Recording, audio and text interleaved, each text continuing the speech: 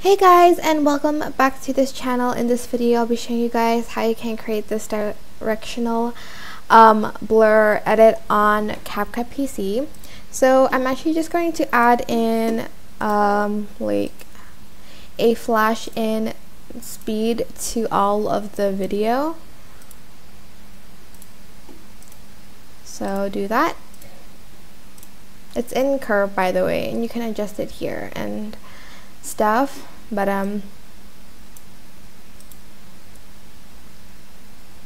it's optional. I think this clip is a little bit too long, so I'm actually going to make the clips a bit shorter than they are. Maybe like this short.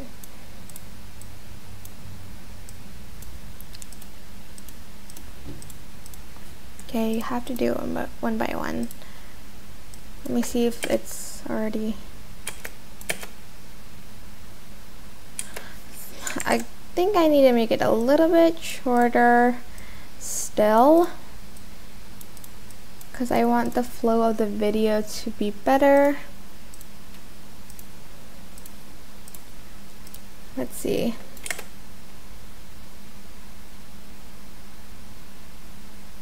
Okay, I think that's a little bit better. So I'm just going to then go to effects here. Then I'm going to go to basic, and I'm just going to find slanted blur, which is here. I'm just going to add it throughout the whole clip like so. I want the blur to be 100 and the rotation to be about 50. Then I'm going to export that.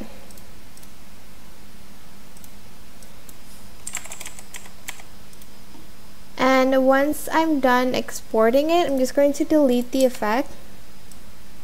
Then I'm going to import that. Where is it? Okay, it's here. Add it to the overlay like so. And then you're going to just split it and only use like the beginning part of the blur. And you're just going to do it for all of it. So as you can see here, split it. Oh, sorry. Split the overlay and delete these. You just want the kind of beginning part, like the first parts.